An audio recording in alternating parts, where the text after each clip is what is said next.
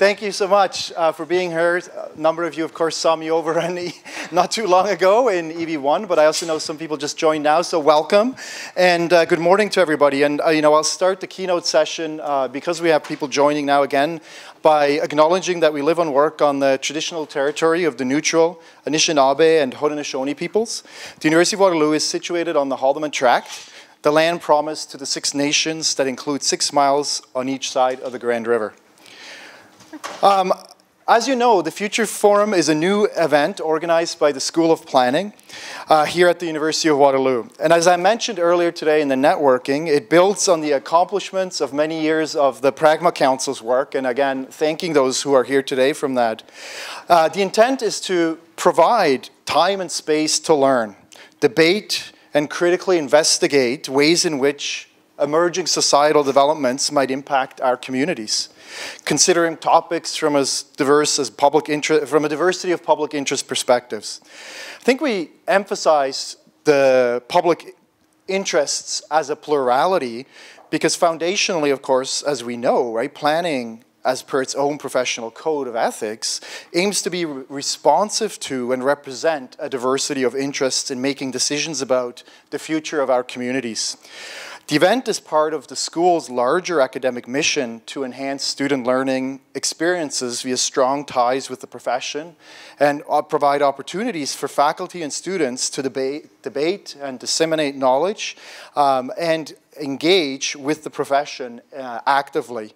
The event also builds on the Faculty of Environment and the University of Waterloo's strategic objectives to conduct transformational work that deals with some of the most pressing issues of our times. Now, the university president, Vivek Goel, was hoping to give opening remarks today, but unfortunately is actually traveling in the UK at the moment and sends his regrets. He did want to pass on a message and asked me to read this. So Vivek Goel, our university president, notes, "Our world is rapidly urbanizing. With economic opportunities and essential services being concentrated in urban areas, we are faced with significant challenges to provide food, housing, and security to the growing population of city dwellers. However, this trend also presents exciting prospects to develop innovative solutions to persistent and urgent issues such as healthcare, affordable housing, transportation, and climate change. To ensure local communities prioritize the needs of people, we require solutions that leverage technological and scientific, as well as political, economic, and planning expertise." Emphasis added on my part on that last one. At the University of Waterloo, Vivek Goel notes, we are reimagining unconventionally by developing these solutions at the intersection of technology and sustainability. It gives me great hope that this inaugural Futures Forum in the School of Planning, we're helping empowering existing and new leaders, such as yourself, to advocate for progress, innovation, and justice in our communities. So that's from Vivek Goel, and I thank him for sending along that note. At this point, it gives me great pleasure to introduce our keynote speaker for today, Bianca Wylie. Bianca Wylie is a writer with a dual background in technology and public engagement.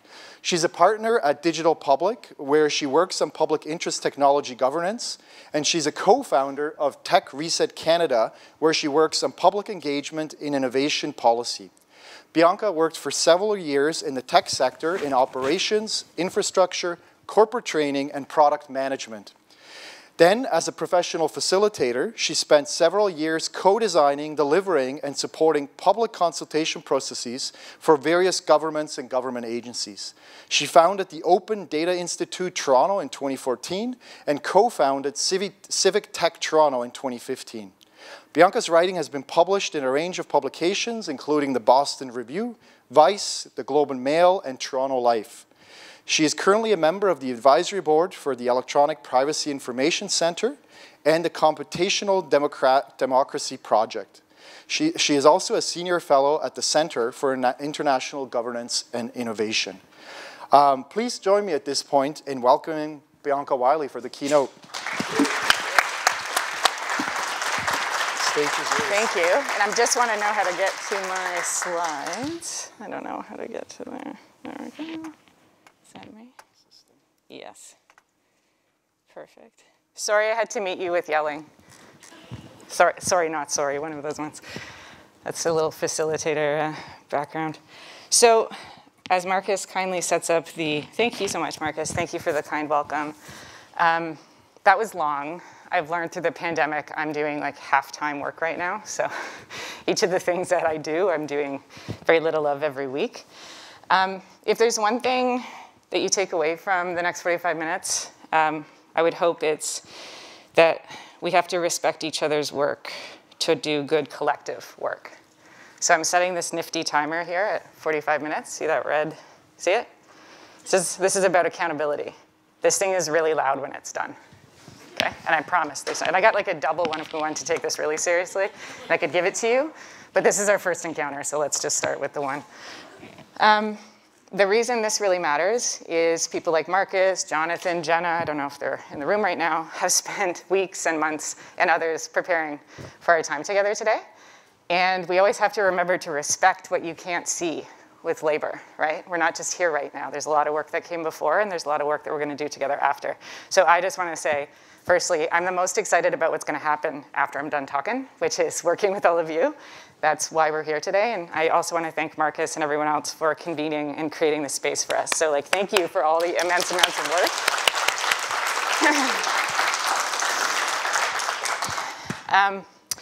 Just a note on the pandemic. We are still in one. You might have seen the World Health Organization's announcement that the emergency element of this is over, as per their guidance.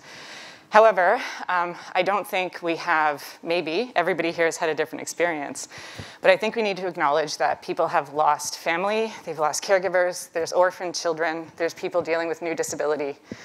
And frankly, I'm exhausted. I'm so happy to be here, and I'm also surprisingly tired on days, and I don't know why, and I think it's because I haven't quite grieved what we're living in. And I don't know where we put that. But I think it gives us a good window to think through some of the planning conversations we're going to have. On a personal note, I wasn't always rah-rah public institutions before the pandemic, but I was, closer to that than not. I think what I saw in the pandemic was an incredible lack of ability to be pluralistic in how we address a societal problem, which means not everybody's going to want to do the same thing. Not everybody's going to want to get vaccinated. I know people who are not vaccinated. The people who aren't vaccinated have lots of different reasons for that. They still live where I live, and they're not going anywhere. Same with masking, okay? So I'm sharing this with you because I think it's a very important current example of the need for us to be pluralistic and create conditions where even if you don't like or agree with what other people are doing, and even when it impacts you negatively, you still got to live with them.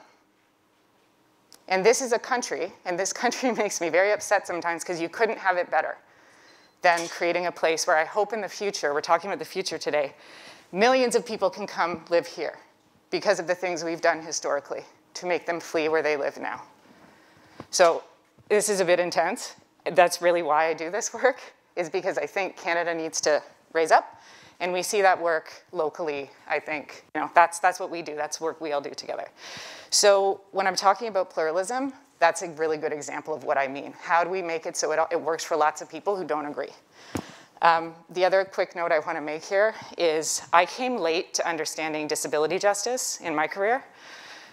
Wow, is there a lot to learn from the people who do disability advocacy. And I think I was in a technology policy meeting a couple years ago, and I explained to them how through the accessibility movement, we basically edited the hard infrastructure of our cities because we decided that that was something we had to do. I think we need to think about that editing capacity again with our institutions as they stand, in our governments, in our self-governance. How do we increase our capacity for equity? These are possible things, and it's going to take us, I'm going to just keep picking 50 years. I'm going to be dead working, I'm going to work till I'm dead, and it won't be done. So I think we all need to have the humility of the pace of this kind of change. I'm also going to talk about flying burritos. So that was like an intense piece of this. I'm going to talk about drone-delivered burritos too. And we need to, no one's laughing, that's fine. Okay, you might need permission to laugh. We need to be able to cycle between things that are heavy and things that are light. Because if you're walking around heavy all the time, you sometimes freeze, you sometimes can't, and you're sometimes too tired. So we're going to move in and out of there. I just want to make sure that what we're living in right now isn't minimized, because I think pretending it's not there is making us tired. So let's try to talk about it more together. Just a quick book recommendation. Anybody heard about this book? My friend Matthew Claudel, he's a planner. Incredible book about lots of things, but exciting things happening in engineering and exciting things happening in lots of different spaces, including the notion of crypt time. I don't know if anyone's heard that before. But I think one of the hardest things for us to do is to move at the pace of kindness, which is so much slower and so much more inefficient than the pressurized pace that we're working at right now, for most of us. You want to build strong relationships so you can move fast in a crisis, you got to do that slowly. You want to build coalitions, you got to do that slowly. Like, these things take time. So this is a fantastic book. These are the kinds of things that I can't do this justice, but I just want to make sure I point to things that are longer and better. So I'm not going to read these right now. I just want to put them up to say we'll revisit them at the end. But the title of this talk is The Art of Living Well Together. And I'm sharing some of the questions that I ask myself every day with you to see if they resonate or are useful for you. They may not be. I'd love to know what everybody else's sort of map and North Stars look like. But we'll come back to this. So how we're going to spend the time here is I'm going to talk a little bit about public engagement and democracy at like a high level, and then the same for planning and technology. Because I want to make sure when I'm saying those words, we're a little bit closer to talking about the same things, because I think they mean a lot of things to people: technology, democracy, public engagement. And then the timing of getting to work with you today is really cool. So I've been working on a short research report that's called Building Digital Governance Standards with Urban Planning Professionals.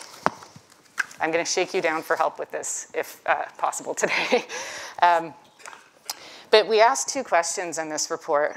How is the urban planning profession currently responding to digital transformation writ large? So how are you as a profession dealing with technology? What does that look like in your practice now? And then, how might the profession respond in the future? So we're going to have two workshops this afternoon. I'm so excited to spend some time with you during these workshops because we can think about this very practically, very tactically, tangibly. What is both our responsibility from within this profession, and also like what are things that you haven't tried yet but you might be able to do in the future to figure out how to do better public engagement and also stewardship of public assets. Two little notes before I get into it. When I say planning today, for me, from my experience, one thing that matters is I'm talking somewhat about the literal, like, registered planner profession. You know, like, you have a professional association, you have a code of, I think that should say ethics, not conduct. That's one thing that I'm aware of, right? It should say code of ethics, right? Yes, I thought so, thank you. I know it was here, and I'm like, no, I'm gonna leave it, let's be honest. I have code of conduct because I work in organizing a lot. But that's the registered planning part. I might have actually grown. Did I? No, cool. Okay, I'm okay to like roll like this. Oh yeah, I'm good. Okay, so I'm also Italian. So that's one piece. The second piece is when I say planner, I know there are planners who are professional planners that are actively not registered for various reasons. So that's one other set of planners that I know of. And then I've got this list here.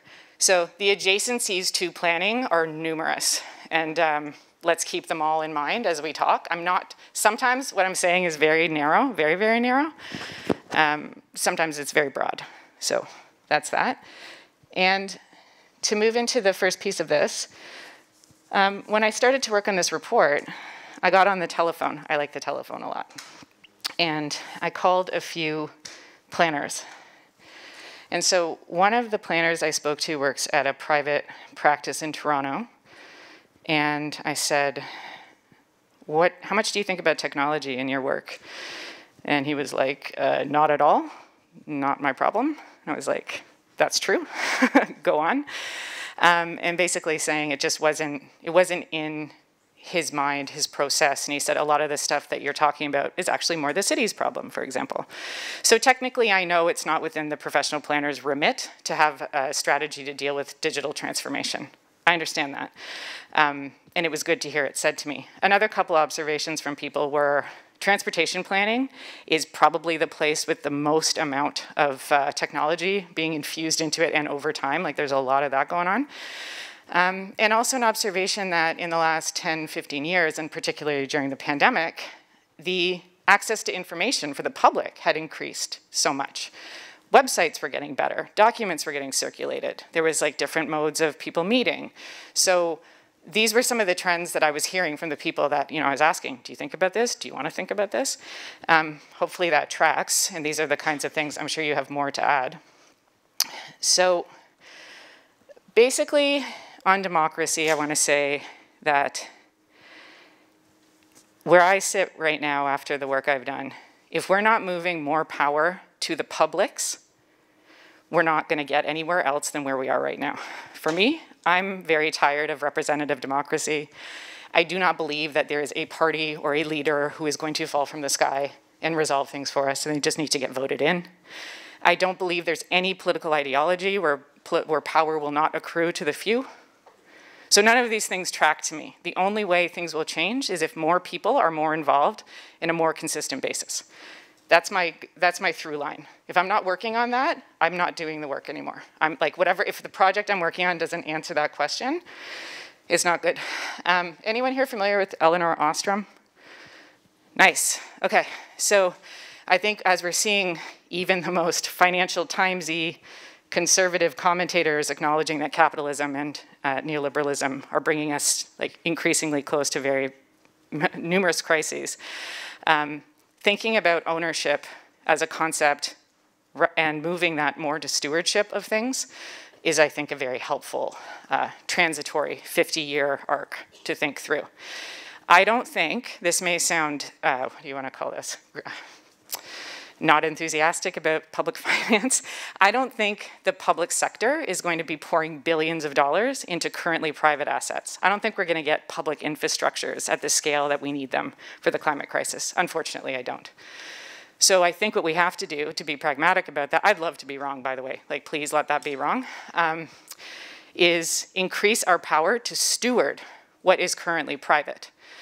I've done this work with digital infrastructures or data, trying to put them in trusts so that people have more power to dictate the terms of use of a thing. That's where I've come from. But land trusts, anybody familiar with land trusts, right? So I think looking towards those models are great, but the three constraints I want to really point out to us, because I talk about the commons, I think people here might be able to be like, yes, sounds great, love it. And then again, the pragmatism comes in, which is, when I talk about participating in a community engagement kind of process or self-governance, most people say to me, yeah, that sounds nice. People just want the government to work. They don't want to do what you're proposing they do. They don't.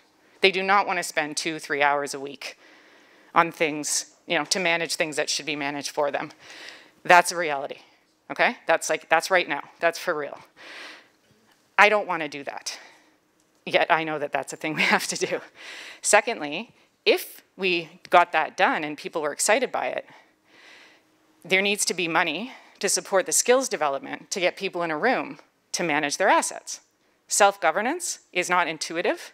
Power will again accrue in a screwy way in a room full of like 10 people, you get them in a room, it gets hard fast. So the skills of mediation, facilitation, process organization, those are vital skills. They do not exist en masse in this country, I can say that. I come from a very niche profession. This is not common knowledge, how you set up good process. So let's think about how we do that in our planning work is important. And the third thing is, someone's got to give the power to the public. How excited are leaders to do that?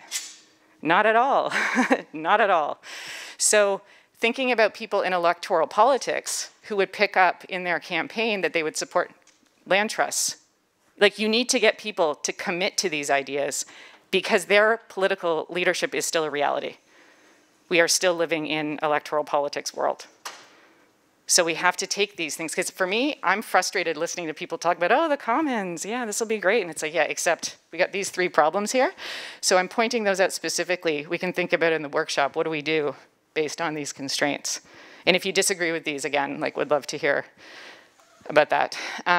Book recommendation, it's not here. This is a great book that talks about Elinor Ostrom's work. These are questions, not gonna read them, but the kinds of questions that I think take this from an abstraction and into your everyday project planning and work. These are things you can do. You can do this on any kind of a project. You could do this on a public realm project. You could do this in a housing study.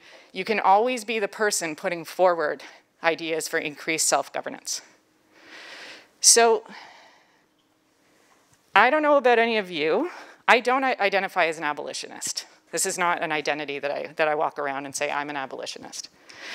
However, a lot of the things that I believe in and work on are definitely pictured here. This is a set of 8 principles for abolition. You see at the bottom, investing in community self-governance.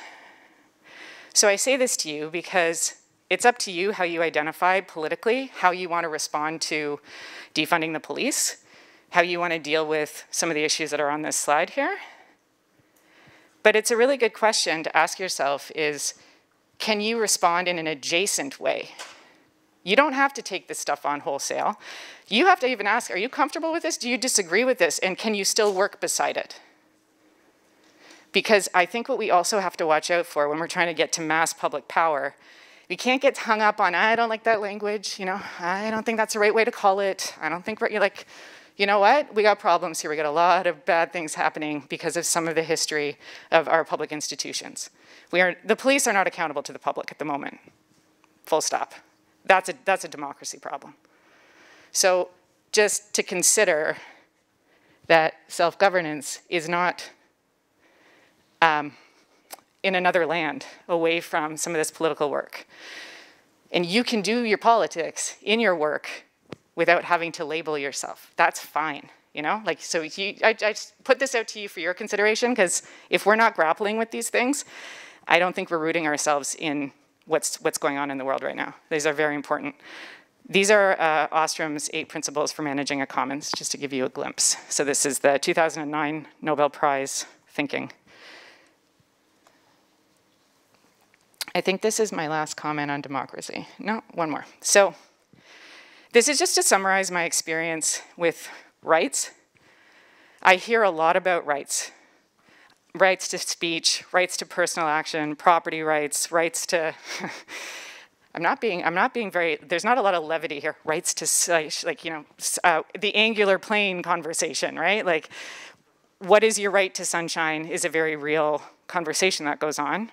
It's important, and it's also part of a larger set of discussions. So what I'm proposing through our discussion of public engagement today is you only have your rights because a citizen and resident is different. As a citizen, you have responsibilities. Your responsibilities are very, very related to your rights.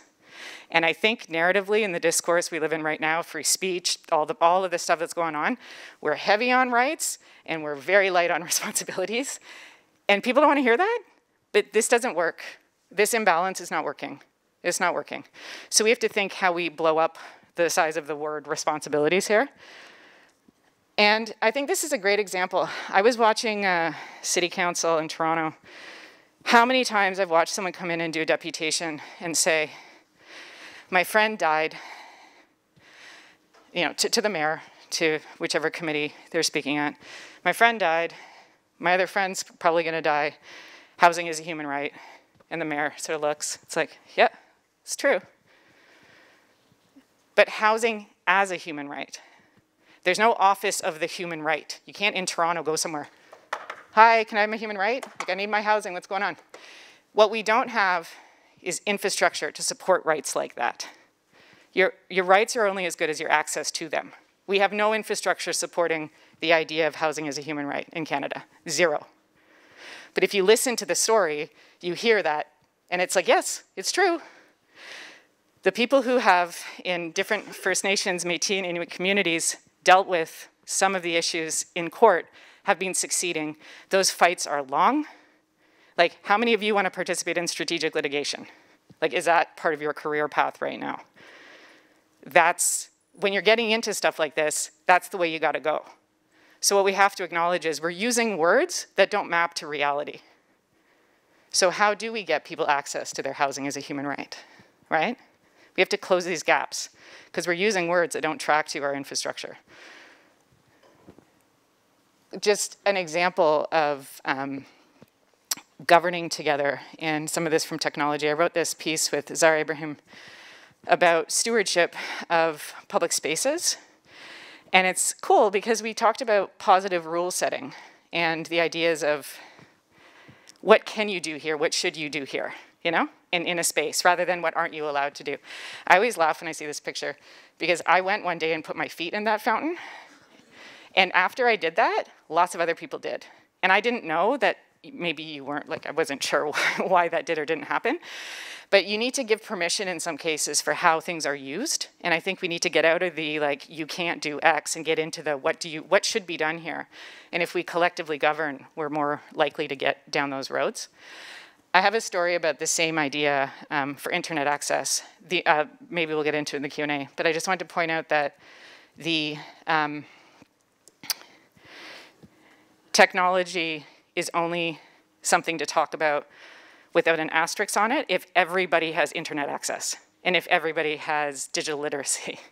So I'm about to move into technology. Not everybody has those things. Not everything is written in the languages it should be. And we can come back to this, but I just wanted to share this saying because I love bringing knowledge to incentive fights. I think we're at the point in time where a lot of people love doing this. Like, we know what we should do.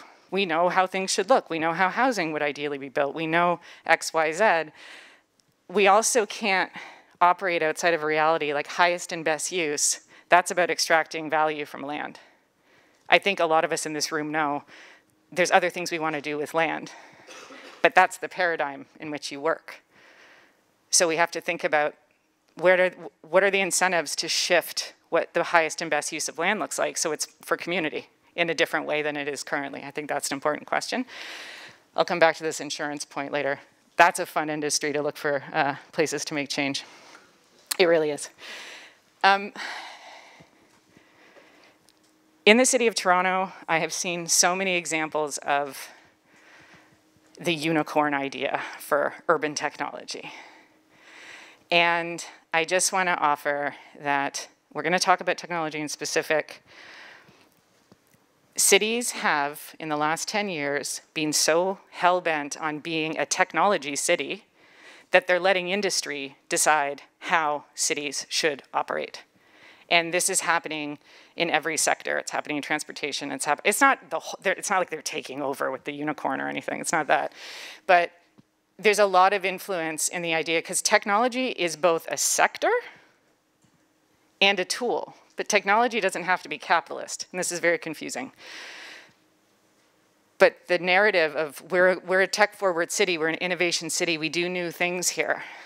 In Toronto, there's an American company called Payit that won a tender to basically be the company through which all parking payments, all water payments, all of that money flows. They're taking points off of one of the largest assets that exists in North America's economy, which is our tax base, in terms of security and value. And that money is even, never mind the American company part of the equation. We're basically using the city as like a finance capital here, which we've done through land, but now we're doing it through technology as well. And I just want to say it can be very difficult when you're fighting up a hill to say, this is a bad technology idea. But then you've got the head of economic development saying, yeah, but it's really good for the economy. And this basically summarizes the Canadian technology discourse, all the way up to the most inane artificial intelligence things you may be reading in the newspapers. You see a hand? It kind of makes me wonder whether or not it brings up the question of whether what is best for the economy is in reality best for society, because in a lot of cases those two things aren't necessarily equal. Well said. So that's a real incentives-shaped problem again. I'm not going to go through this completely. I just want to point out probably the most important thing I repeat over and over and over again. Technology is not inevitable. It is not falling from the sky. It is not the future. It is not, like, it is none of these things. We have been chasing that myth for at least the last 30 years since the internet went mainstream. Somehow it's just like, well, we just got to live with it. Oh, massive amounts of surveillance? Sorry, that's a feature of the future now, I guess. Like, no, it's not. But it's been very difficult for us to fight some of the norms of that. Because who wants to, and I've watched this with politicians, no politician wants to be understood. I am a very big fan of Luddites. If you look into a good political history, look at the Luddites. But politicians are terrified of looking like they're anti-innovation or they don't want to do the cool thing. So they're captured like this, easy pickings. And all of us have struggled with that consequence because we haven't been at the table for really significant decisions in technology history. The only other thing I want to say explicitly, technology, you probably know this, like data, never neutral, generally accelerates any power imbalance, any software, anything you bring in with technology, if you're not watching that, you're going to just make things worse most of the time. Faster, slipperier, harder to understand how it happened, less accountability. Does the term black box mean anything to people? You're getting handed products that you don't even know how they work because you're not allowed because it's proprietary intellectual property. But you're using them to decide how buses are going to be organized. Like, that's a democracy problem. So we have serious problems in how technology is organized and sort of ingested. So at 20 minutes left, I think I have to get to the so what do we do? I'm really confident that the planning profession, if you are interested and have capacity, you are in one of the best positions to fight the most ridiculous elements of what's happening with technology in society because you do your work based on geography, reality, place, context. Data, big data, artificial intelligence, in the worst of it, I'm not going to get into how to define that right now. It operates by removing context. It takes context away, gloms it all together, makes patterns. And as a result, if you use some of these products, you're getting stuck in the past. You're going to keep repeating the patterns of before. You are working in the place where you can bring context, which is what our legal and justice systems are based on, to bear on how technology is used. Because multinationals and companies that write software for the city or any kind of product, they're not living in reality with the people who it impacts. I've sat around these policy tables. You want to talk to people in the abstraction. It's like technology policy at the national level. No one's talking about anything like here. So this fundamental piece of the profession, which grounds you in place and context, I think is a really encouraging leverage point. And I think the only other thing I want to say about technology, would you agree that if people talk about it, the one theme you hear is privacy? Would you say that that's what you hear for the most part? Okay, the flip side of that is surveillance. So when it's like the scary version of it, it's surveillance for good purpose. Privacy and surveillance are very real issues. They're old, they're well studied. We have decent scholarship on them. We've got 2 sets of laws in Canada. The problem is, sometimes the questions aren't about privacy. Sometimes even if something is privacy preserving, it's a really bad idea. We have no legal infrastructure to manage that. I can give you examples later. But what we need to think about, which is not a privacy problem, is when our whole society is based on an efficiency paradigm. I've got a few books here. It's the exact opposite thing that we need. We don't need frictionless efficiencies where you don't talk to human beings, but you get your thing faster, and you get it from the government. You don't really talk to a person that delivers service anymore. That's the wrong way. We need to be going to the friction way. We need to talk to each other. When we're having disagreements, we have to get into the mess. So it's just a suggestion, again, we can talk about tactics, but how you reject efficiency, because it's just speeding up. And that's when I said with power imbalances, if something's like quick, quick, quick, you don't stop and think what's packed into the relationship anymore. That gets back to, I don't know for all of you, but you have to go slow to be kind. You have to. You have to be present with people. You have to listen. Like, you really have to go at a different pace than our social norm. And technology is encouraging everyone to go faster. I have a receipt from Subway, and someone has to remind me to tell you this story. It's happening everywhere. We'll get back to that. So how is the urban planning profession responding to digital transformation now? This is my flying burrito that I promised. I had a friend in Australia call me, and we'd been through a few different technology fights. She had worked on, her name's Julia, DeepMind, which was Google's foray into healthcare. I'd worked on Sidewalk Labs, which is Google's foray into cities. And then it ping-pongs back to her, and she said, I can't do her accent properly, but basically like, Bianca, they're flying burritos around in drones. I was like, what are you talking about? And she was like, no, really, they're piloting burrito delivery with drones. And they're doing it in Australia because we have the most lax regulation. And okay, you know, like, and so she's had to start to scramble and organize people who would have arguments as to why that's not a great idea to have drones buzzing around delivering burritos. Like, is this, do we want this to be how we're setting social norms? I would argue no. But this is the vacuum in which these companies can operate, because the planners aren't there. They're talking to the economic development people in Australia. They're not talking to the city planners. You see what's happening? So they're getting permission from the wrong piece of the state. So this stuff is all over the place. I just point to some examples. This is technology sort of in the public realm. This would be the example when I contacted the urban planner who told me, like, this is not my problem, really. And again, technically, he's right. But these are examples of things that are encroaching on public realm and really accessibility, like the sidewalk delivery robots. Have you seen those? The minute a councillor in Toronto tried to object, it was like, oh, Toronto's no fun. Toronto's no fun. We're going to do these fun, cute robots, which are, by the way, remotely operated by someone else, just for the labor component of how that magic works. They're there, and I'm not saying this in a way of the planning profession is not at the table, but it's not in a blame way. It's just like, we need you at the table. We need you at the table on some of these issues. Having robots on the sidewalk, that's an accessibility problem. It's a pretty obvious one, and it's pretty scary that the city's like, meh, this is pretty cool, we're gonna do it anyway. Then we've got technology that planners use in their practice. I really love this headline.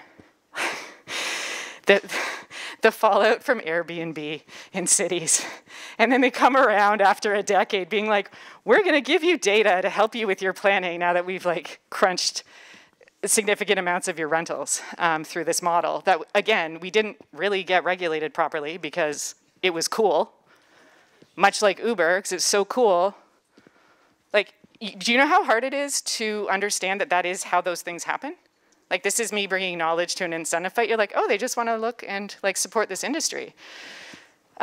So you've used technology in your work. It's like StatsCan, it's 100 years old. Data's not new to you, working with data's not new to you. But the genesis of some of the data and the information is different. And so when you start using tools that you cannot explain to the person who's impacted by their use, that should be a red flag for you. As an example, practically, if Google or Waze is being used in planning to make decisions, and you have a resident asking you, well, can you please explain the rationale here? And you say, I can't, actually, because it's proprietary. That doesn't jive with our Westminster accountability system in our government. Like, you're not supposed to be able to do that. So I'm pointing out to you that we have a regulatory problem here. And I'm warning you, because if you use these tools in your practice, you have to think, who are you accountable to? And how are you going to answer their questions should you get them? Because you will. And I got lots of stories of this stuff going sideways. And then to get to today's topic and focus of our workshop, tech and public engagement, a Zoom public meeting is very, very different from a public meeting in person, as I'm sure anyone who's been to either can attest. But some of what is changed or has changed is very innocuous. Public meetings were typically not surveilled. They weren't recorded historically. Now, they are. If you don't understand that that puts a chill on speech, then you don't understand how that works. Surveillance makes people nervous. That was never raised. Of course, we had to do a thing, understood. And yes, there was more people maybe able to access if they had the internet, but there's a flip side to that consequence. There's also a change in the dynamics. Some of the best things that are gonna happen today are gonna happen in the hallways. And you're gonna find your people, and you're gonna connect up, and you're gonna keep fighting together and working together. That's really hard to do on Zoom, really hard to do. So the city used to be a convener of that kind of social connection and that kind of place where advocates could meet, and others. And lastly, I think access to the planners change. On the projects I used to work at, they'd all be in the room, and you could go and you can pick them off and like hold them accountable. Now the city can basically be like, I've got the mic, and you're gonna have to go through me as your mediator if you wanna speak to a planner in specific. I don't know if any of you have found your experience went more. Were you more engaged on Zooms? Less? Same? I don't know. But the point is, it's not the same thing. And so you have to be careful when you get into these conversations where you're doing, put something, substitution as though it's not. Even if more people are there, but the dynamic changes net. Is it better or worse? Unclear. I wanted to show you a project that I work on as a volunteer. I will not get into it, but if you're interested, this is called Polis. It is probably, I would put it at the front of what would be called cutting edge digital participation technology. It is machine learning. It's down the road of artificial intelligence. And they've been working on this tool for about 10 years-ish. It was used in Taiwan significantly for people to write legislation for Uber as one case. What's really cool about this software is it lets people see where they agree on things and where they disagree, and it groups them. And it's really cool. And it lets people put, when it says down here, I feel that UberX is not currently operating legally, which makes me feel risky when taking a ride. It lets people who participate put statements in, and then everybody else can sort of agree, disagree, or add their own. It's not perfect. I don't think this is anything that you would just, slap into a public consultation and walk away, but it's definitely interesting. And I stay involved with the people working on this because in some cases, they completely terrify me. And I say that kindly, and we say that to each other. These are people who will, no, if someone can make me watch an Elon Musk video, I care about them, okay? That's a thing that has happened recently because of our work together, and I say this with love. There's a lot going on in technology, but it needs more public and more it needs the people who know the profession to be involved in how these tools are used. Because as you can see in artificial intelligence debates, even that word being used is not healthy for us. So even though tools can automate things or help us see each other and they can be beneficial, wow, do you have to be careful. Wow, do you have to be careful. And so for me, it's a matter of always keeping a lot of humans in the loop. There's a military, much technology came from military and defense budgets. Probably know this. In the military, there was a set of sayings called human in the loop, human on the loop, human out of the loop. Those are the three, if you're managing defense, those are the three modes of engagement with automated systems. So either you're totally out of it, you're totally managing it, or you're somewhere responsible for it. And the terms of that can be discussed. But I want to share that with you because a journalist wrote a great piece about automated cars. I dislike the whole thing so much, I'm not even saying the right word, but Teslas. And they talked about the driver being the moral crumple zone. And the reason they were the moral crumple zone was the car is going by itself, except when it's about to hit someone, and then over to you. Okay? So you're involved. So, you're not driving the car, but then you are. But then if something bad happens, it's on you. You got it? I'm not going to be resting easy in a car like that. But they use the human in the loop, on the loop, as the moral crumple zone. Oh, you weren't paying attention. We told you it's not perfect. We told you it's not working 100% of the time. And then this is how people have to spend their attention. And you can take this into all sectors of our society and how the labor implications of this kind of stuff. So I think online meetings might seem like a mundane example of public engagement, but I actually think there's a ton of interesting conversations to have about that and how to do them better online. Social media, whole other thing, maybe we'll talk about that in our Q&A. There's just a different set of tools, and I think the thesis here is don't take something out of a box and plunk it into your thing. I think you all know that. But what I've also learned practically is there's no budget for the person who has to manage those tools when a city puts an RFP out for a public consultation. You're not allowed to spend tens of thousands of dollars on technology implementation. There's no line item for that. And that's why a lot of these things just go. They get used, no one's really being thoughtful about it. So in our workshop, I'd like us to think a bit about making these things better in their practice, because I think they have utility, but oh my God, you have to be careful. You really have to be careful. And I can imagine how enthusiastic everyone feels about like adding that to the other work they have to do in a contract, right? Like this is the problem. This is how stealth works. Everybody's got something else, and honestly, it's important what they're doing, the other thing. So these tools are here. They can be beneficial. They really require care and attention. We're gonna mostly get into this, I think, in our workshop, but there's a few proposed approaches here just in terms of thinking about these issues over the course of the long term. Even just a couple people bringing up some of these things to a professional association and saying, hey, could we maybe spin up a working group about this? Or should we talk about what technology terms I keep hearing and don't know what they are? The cloud. You know, like there's stuff that can be done within existing organizing for the professional associations that you may be part of, and I know a lot of groups don't have those. But there's ways to do this work, I think, incrementally. I think connecting some of these questions and their implications to work you do on reconciliation, to addressing anti-Black racism, to like the work you do tends to have a connection to technology that has to be made in some way, so you don't feel like you're adding something on. You're just continuing the work you're doing and getting a little more aware of how technology can be implicated in that work. Like, you know, we have to think about how we're not just adding on a whole new set of work for everybody. We don't have time. That's what I'm talking about with capacity. So we have to make these things more coherent, and that's sort of why I'm here today, is after, I don't know how long now, the public, just as a general public, has no shot stopping, and this is not dismal or anything, this is history, the forces of private capital with technology. The big tech companies, and we know who they are, their influence in Canada is incredible. It's all private infrastructure.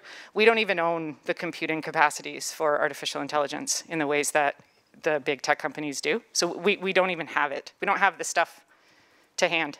So it's all private in some of the most fastest moving spaces. So I think the next strategy is, rather than try to round people up to fight technology, it's to round people up in all the places they already are.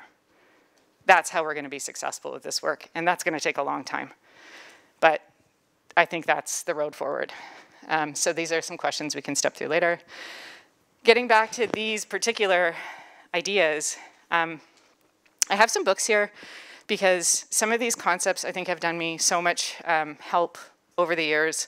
One of them right here, I don't know if you've heard of this book called The Public and Its Problems by John Dewey. It's probably almost 100 years old. His big point is there's no such thing as public. It's always publics. So this idea that you're working in the public interest in your code of ethics, like which publics? Which ones? Who exactly are you talking about here, you know? And we have to get used to making things plural. I mean, when you write something, catch yourself. Are you saying proposed solution or proposed solutions? Are you making room for pluralism? White supremacy and eugenics are two words that give people a big, like, whoop. We would be so lucky if white supremacy was like riding around with KKK gear on. Like that's a piece of the story. The majority of white supremacy and its implications are very mundane. Tons of administrative violence, tons of institutional violence. It's boring. That's why it's so hard to move. And we have to figure out how we shake at some of that through shoving power to publics who believe that we should be shaking this up. Because these institutions have shown themselves it's not going to change in a closed circuit. I think we need to make peace with that and mourn it a little bit if we need to. It's not going to happen. We have had representatives, in power, where they're supposed to be representing people that are not themselves, we're not there. We're not there, right? We're not getting to the places we want to get to, I think, as people and as a country. So we just really offer these things can be broken down into very small pieces, and indeed, that is how the change will happen. You don't have to become an activist. You don't have to march in the streets. You don't have to. You would be great if you can support it. If you're comfortable, cool. You can do very important work adjacent to the people in the streets, and you should be doing it. And you don't have to reinvent yourself. You don't have to become a revolutionary. It's actually that you need to use your positional power in concert with the people who are making it very clear that they will not outsource their conscience anymore. To say, well, this is a consensus, this amount of death is okay. Like, that's on all of us, right? I think we have to hold that a little closer to how we live every day and understand how it might look different to bring it into your work. This thing's gonna be very loud in a second. So there we go. My most important thing to say now is, please disagree with me. Please challenge me. Please tell me I got stuff wrong, okay? Because that's what I'd like to model that we can do. Thank you.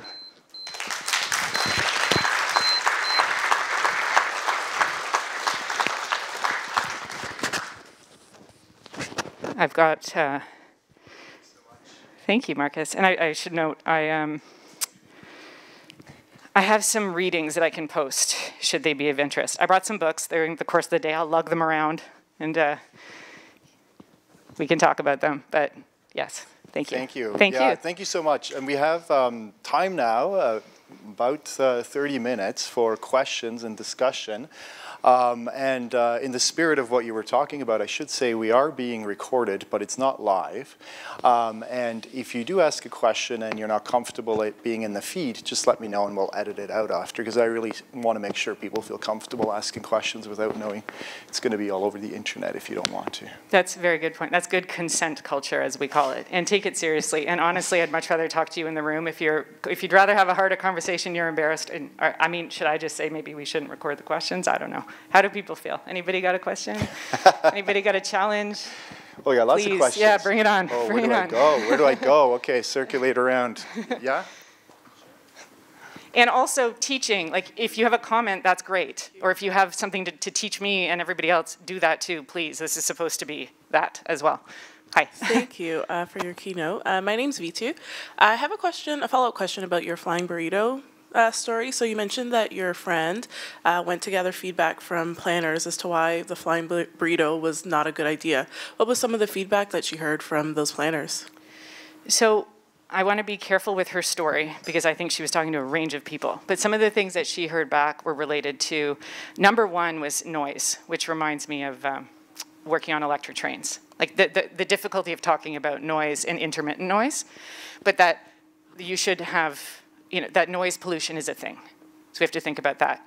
And then safety is another one, because what is the regulation? What else is in the sky? What's going on? Conflicts. I think those were the two primary ones. And my suggestion was also just to watch out because, and I think they already got onto this. The smart thing to do from the corporate side is to say, we're also delivering medicine, which I'm pretty sure came up. So there's a lot of rhetorical things too. So it's just like trying to get ahead of that and thinking like, hold on, how do we protect that need? Like if it is delivering medicine, how would you separate that out from burritos and coffee? So those, yeah, no problem. Those are the ones that are top of mind from what she shared. So ahead. After the swearing, there was a lot of swearing. I'm sorry. I wanted to give you an opportunity to tell the subway receipt story. Oh my God, thank you. See how this works? See how this works? I love it. And I can't look at my forensic, like I'm gonna keep this receipt. So I was driving from Toronto yesterday. I was very hungry. And I went to a Subway after so it's not the part of the story. I ended up on the blue highway instead of the green highway a lot, so I got off the blue highway and I got a sandwich. And when I came in to order the sandwich, the guy working at Subway, and I think he was the owner is my guess, he's like, do you like turkey? And I'm like, I know. I said, can I get a turkey sandwich? And he says, look at the board. So I looked at the board and I was like, and he suggested a number. And then I was like, yeah, that sounds good. I'm like, can I get double cheese? And he's like, it was perfect. He's like, it has double cheese. I'm like, yes. So we were like, it was like, something's going right here. And then at the end of the line, he says to me, and he gets his marker out, and he puts a number 3 on my sub. And I looked at his T-shirt, and it had like something to do with numbers. And basically what he was trying to train me to do was to come in the next time and say, can I get a number 3? That's turning people into, that's how computers work. That's how computers work. Like, you can really much more easily automate becoming the number 3 button. And I also thought it was interesting because in like a different restaurant, you want the person to say, I want a Big Mac, right? Like, you wouldn't want to erase the thing. I'm like, is Subway that grandiose in its world of the thing that they're like, I'm just gonna take the numbers in this industry? And I say this because this is like such a specific example of efficiency culture, is I don't want to go in there and say 3 and then go back to what I was doing. That doesn't help me because I'm paying attention to the person I'm talking to. And he was proud to talk about his sandwiches, which is perfect. Like, that's what I think we should try to retain. And if you're not copying to the fact that it's now a campaign on his T-shirt to get people to say the number, something's going on here. I know this is like recency bias. Like, it could be like, okay, they're just numbers on the sandwich, buddy. Like, this isn't a conspiracy of numbers. This is just an observation of what is very much efficiency culture. It's not the way I think we should be going, is my point. Is it helpful maybe one day, and maybe I'll be in a rush and super hungry and happy to say 3? Maybe. But it's also like, does anyone else do the Grand Rebellion at Starbucks? I don't drink a lot of Starbucks, but it's always just like, medium. That's what I do. So, yeah, that's the story. Thank you. Other questions? Yeah, Rob. Now we'll get Matt. You had your hand up. I'll get over there. Great. Thanks, Bianca. I like number 3s. I prefer 5s. See, and then there's new labor. I have to check out what 5 is next time I'm Yeah. there. Okay. So that was really great presentation. Thank you. I have a question for you. I'm not sure how to ask it, but I include myself in this criticism of our profession. We're fraught with jargon, run-on sentences, elegant ways to say things and to avoid them, amongst other things. Excuse me. So how much of the solution is focusing on the quality of our message to each other? So strong bias toward it's very important to me because I think language, especially in a culture that is so written language dominant, like efficiency culture pushes out oral culture, unfortunately. This might feel like a little bit of a tangent, but I hope it gets us there quick enough. I still use telehealth. It's not called that anymore. But I noticed something in my early days of using telehealth where I would call and I'd be like, hey, how you doing? You know, like me talking, as you can imagine. And they're like, yep, good. What do you want? Basically, not exactly. But it started to, it clocked with me that their job rating was dependent on them being fast. So I was counter-incentivized to be normal with that person because then I was like, oh, I want you to get a good rating. So then I'm like, blah, blah. So I turn into a robot because I want them to get a good mark on their survey. The compression of time that we have together to use our language together, because it's compressing ever more quickly, I think it makes it that much more important to focus on language. And to talk, like the woman that I learned so much of my facilitation from, her name's Nicole Swerin. She works with her partners at Third Party Public. You know, she'd be like 45 minutes into a conversation, and she'd just look at everybody and be like, "Can you just say it normal? Like, just say it normal. Like, say it. Just, just say it." And that's not easy. And I think we also have a lot of professions where I learned this with software engineers. If they would, I worked with a real perfect stereotype set of like the software developers were German, the product manager was in New York, the operations guy was in France. It was like, it was a perfect storm of like it was a comedy show and we could all acknowledge it. So for me, I had to decide when software was like working. Every 6 weeks, sign off, liability, whatever, is it working or not? And the software engineers would just be like, no, this isn't ready to ship. This is not ready to go. Like, it's not, and here's the problems. And they could never round off. It would just start to get so big and scary. they weren't trying to be inaccessible. They were trying to do their job well. So I think like there's so much reason for jargon, and there's so much, you talk about safety and engineering and like the consequences of all of these things. So it's tough, you know? And I think finding the difference between when someone's hiding complexity, like there was something online the other day talking about how power thrives in complexity. And I can say this from a public engagement perspective with technology, it's absolutely true. Because people just get scared off and then they don't participate. So I think it's a balance, but I think it's hugely important. I really, really do. And I wish we had more of that inefficient time together to practice our language with each other. The last thing I'll say, I am 44, so I defer to telephone calls. I don't know if everyone who's 44 does that, but I don't like writing stuff because to me, you lose tone when you write. And you can be misunderstood in a flash. And if someone wants you to be misunderstood, you can get extra misunderstood in a flash if there's someone who sort of benefits if you're not saying it right or well. So again, telephone or anything where you have a tonal response, where you can increase the number of times you look at each other and like, you getting me or no? Or am I saying something, is it like wrong? Whoa, you're making a face, what is it? Like, is it good, bad, unclear?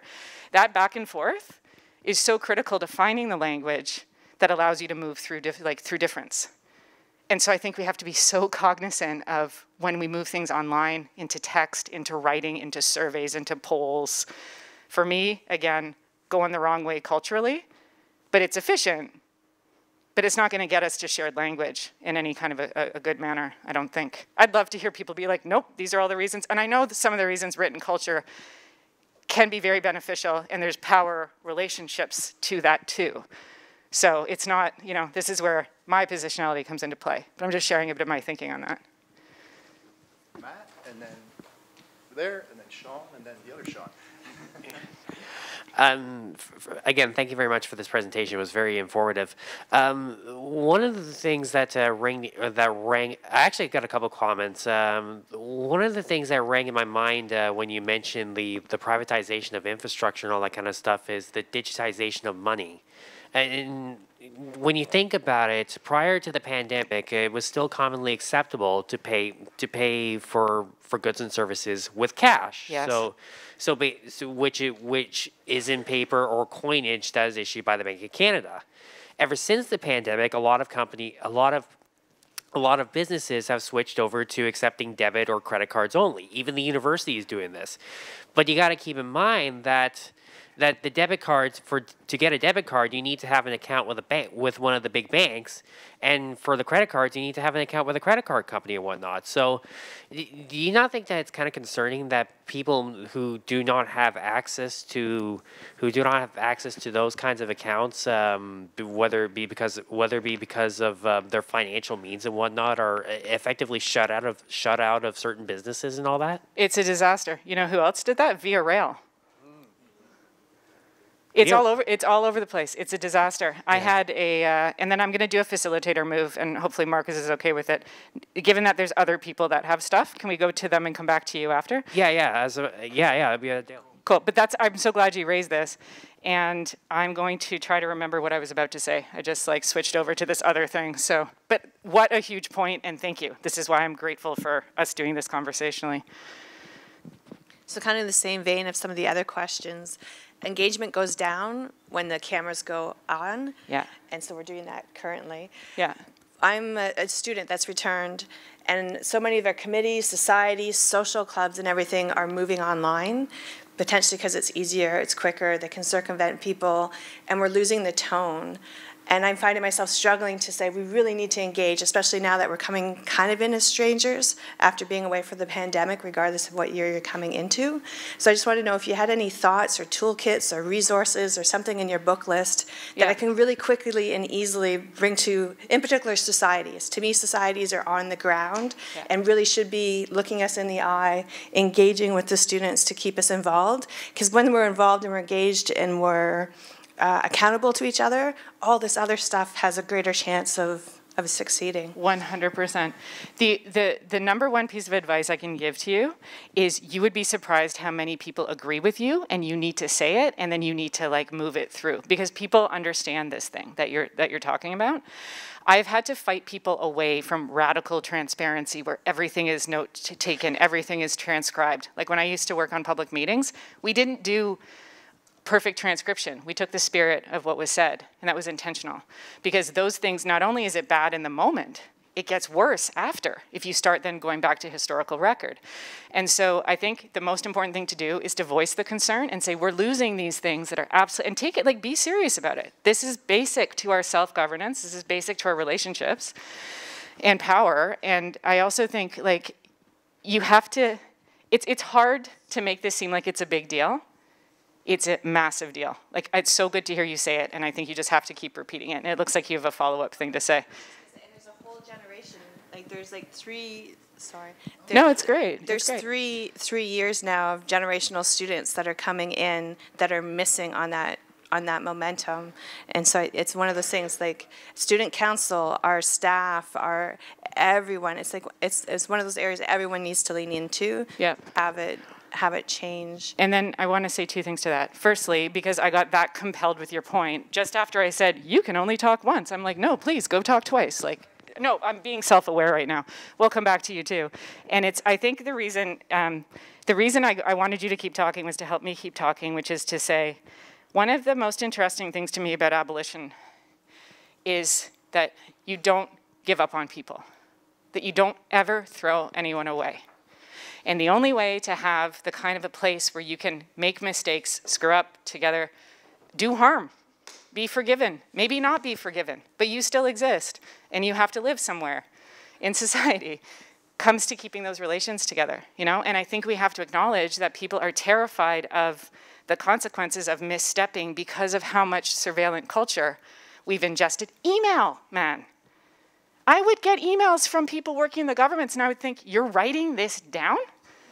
Were you trained in freedom of information law when you came into the public service? Like, what are you doing, man? You know what I mean? Like, we're not, I don't think we have grappled with how deeply surveillant our norms are, and then your email from 17 years ago that you thought you deleted, whatever, right? Like, so obviously, emphatically, I think we have to protect and support and invest in that time together. And I think these are all these kinds of reasons. Not a toolkit, but I think if you think about and read about surveillance culture, it's the kind of thing that you can use practically to advocate for what you're advocating for. Bianca, I like your idea of collecting questions because we got lots of hands up and only, is that okay with you if we'll kind of go through it? Yeah, however. Sean, and then San over there. And then, yes. Hi, Bianca. Thank Hi, you. Sean. Thank you. Hi. Hi. Nice to see you. Talk to you later. Yes. Maybe it's my hopeless naivety here, but do we have to play along with tech? I mean, does tech need us more than we need it? Could we just disengage and not play into it? So, like me answering, as I often do, answering an email with a phone call, for example, ordering a sandwich by its, you know, a superstar basketball player name as opposed to its number, right? Yeah, yeah. Kind of like opting out. Yeah. Anyway, some thoughts on that. Yeah. Maybe if you pass the mic just one back to the other Sean. So am I supposed to be remembering what I'm going to say to these things? Yes? Dangerously Okay. so, I think you suggested that I was into this, Marcus, but I'm into it. I can do it. No, it's good. I got it. All right, great talk. I Thank have you. an anecdote and a question, unfortunately. The anecdote is that I actually recently, a historian colleague and I wrote a paper about the Luddites. They didn't write anything down. Their OPSEC was fantastic. It is hellish to try and write an article about the opinions of the Luddites because they were so good at not writing things down. Look, here we are. Yeah, Perfect. but here we are. I didn't know that. That's fantastic. The question is, so I think a lot of us, I mean, I was very excited by the presentation. I loved how you started off with Ostrom talking about the commons and creating space for that.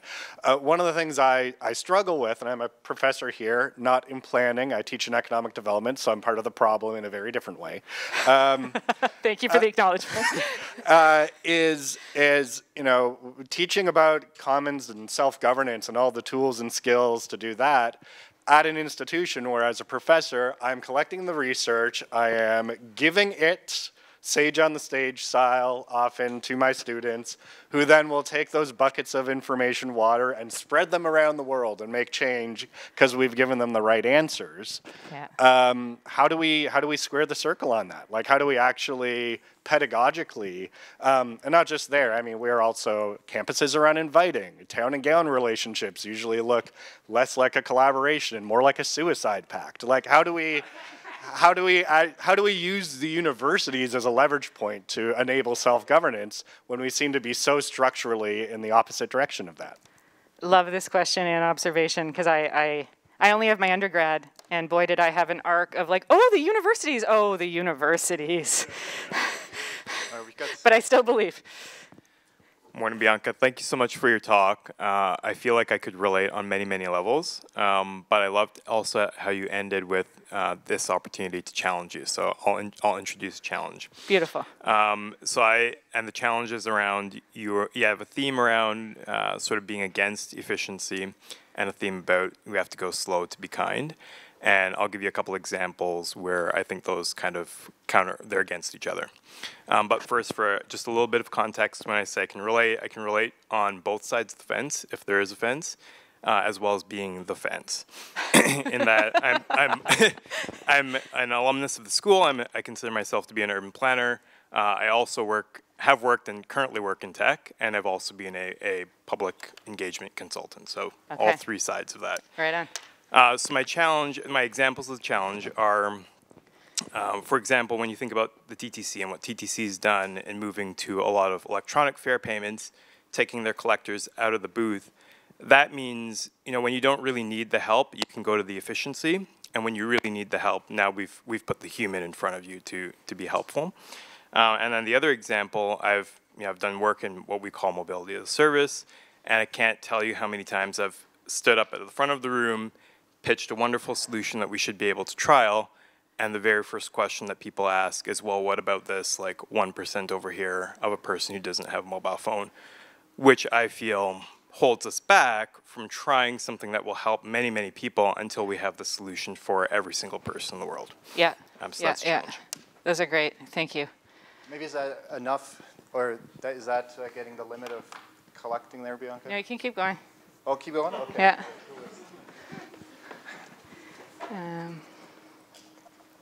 right, getting my steps in for the day here. All right, light jog up the hill. Okay, so thank you for the presentation. I really liked how you framed things like from rights to responsibility. I think that's very relevant to today because that is a huge piece of, you know, you can have rights, but you also need to be responsible for those rights and what you're given.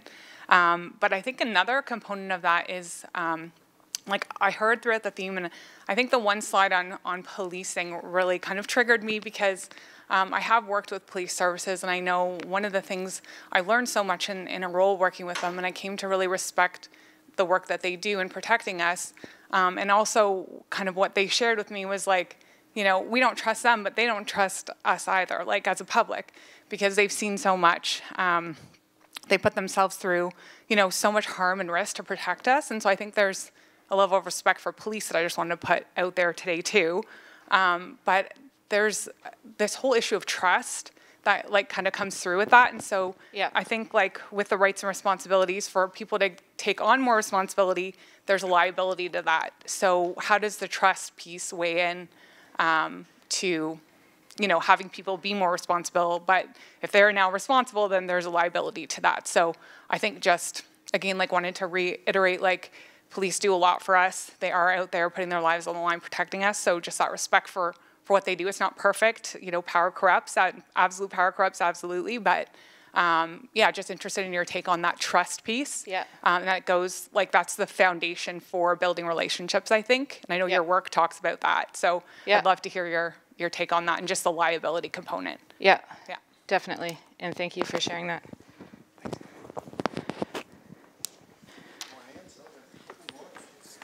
We'll take 2 more questions, and then we probably just have to get to Okay, and I'll do as best I can to do lightning speed answers. And Bianca, like thanks that. for your presentation. A lot of items to think about. A couple of things came to my mind, though, as you spoke, as to me specifically in responding to some of these technological innovations, if you want to call them that. Yeah.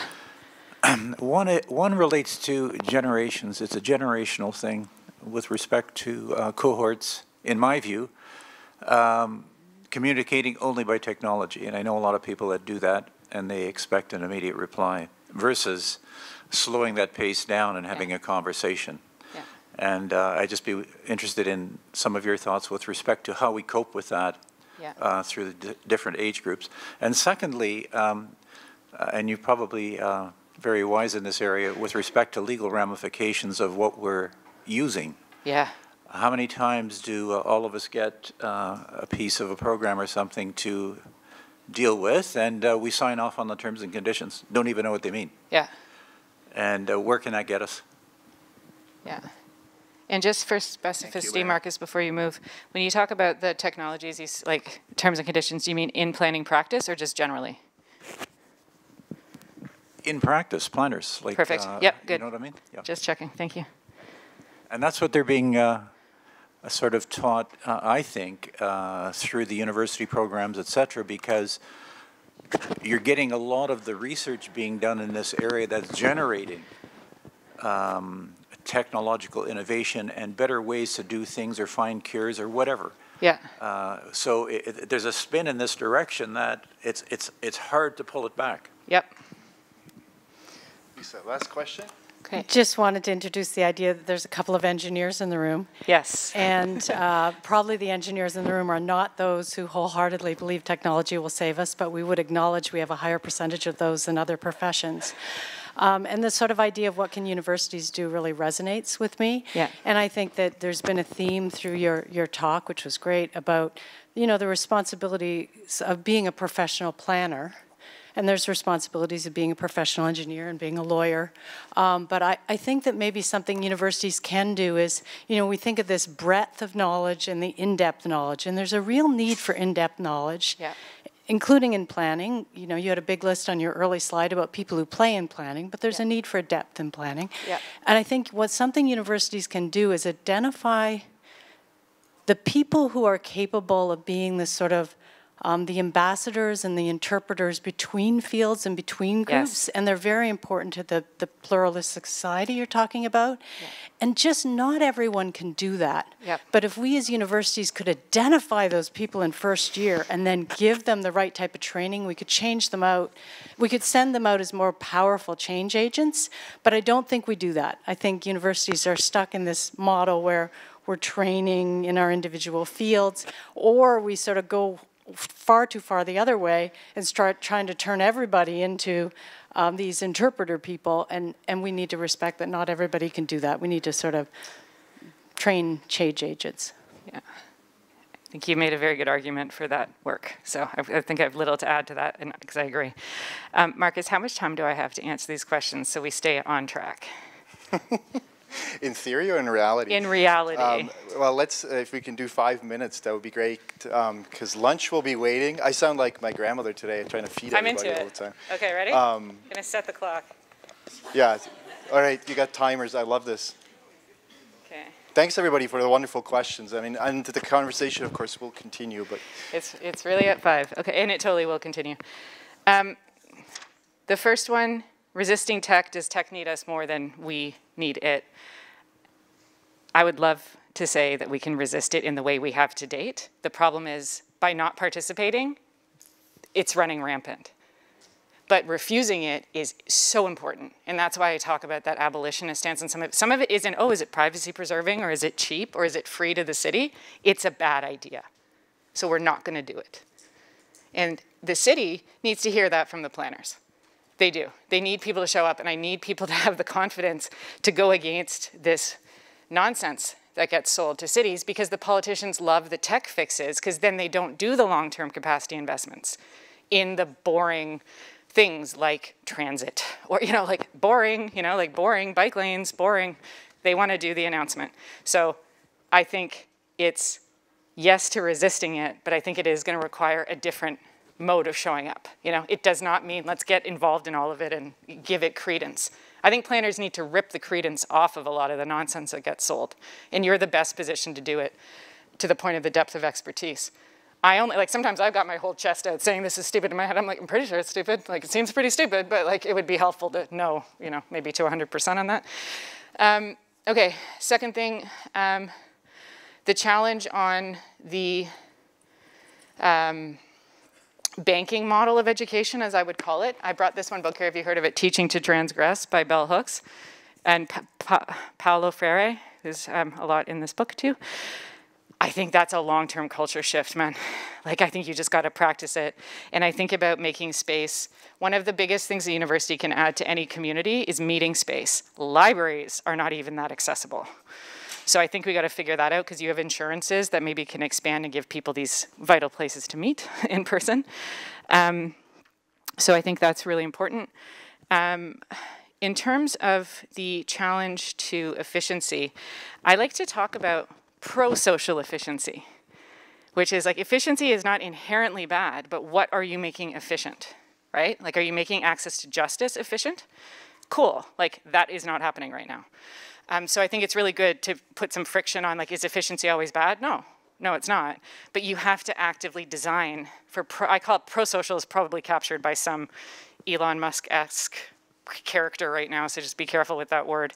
But there are ways to be efficient. This thing I have with Elon Musk is long-standing problem of, like, probably the most personified person of, like, what are you doing and why is everyone writing about it? Like, for planners, right? Like, it's, so good challenge. And I think, like, good examples that you shared.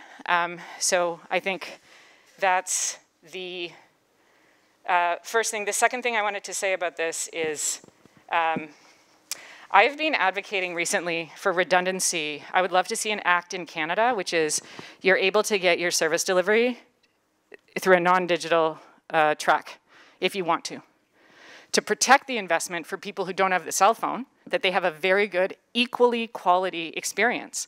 But if you have the cell phone, do it. The best example of this is ArriveCan. Anyone use that? Shouldn't have been mandatory, but if you like it, cool. But you should have also been able not to use it. So I think that's the answer to, like, addressing that. Now I've got really hairy ones for the next three.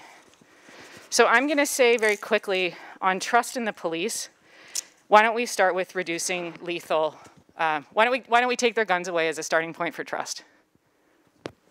That's an iterative suggestion, because all the work that is happening that is not resulting in non-lethal violence, I hear you. But also, we have a trail of dead people, and primarily racialized people in Canada. And that needs to be important enough that we take a piece of the puzzle out, that they're accountable for that kind of death, So I think, like, to hear the point, and then there's ways through here. It's not all or nothing, So I think that's how you build trust, is you take away the components that seem to be the most devastating to life and to their remit to us. And then, keep evolving and adapting. That's sort of my response, like this off the cuff. I'd love to pick this conversation up, because I know there's a lot there. This is when doing something fast is not great. This is a bad efficiency, but I'm just trying to pull it off. I think generationally, my God, I think by the time you've exchanged emails, if you would have done it with letters, you would have had a better work outcome. I think we're actually going backwards by using email for the most part, and it's only getting worse with Slack and stuff. I tried, got to, like, what did I get, a B minus? That sort of tracks for me. I'm a pretty B minus-y person. So I would love to pick up on the rest of these. I have to stick to my commitment to keeping us on program and on track. So I just cannot thank you enough for the thoughtfulness in the conversations, and we'll finish these questions independently if you're around, and let's get to our workshops and do fun things together. Thank you.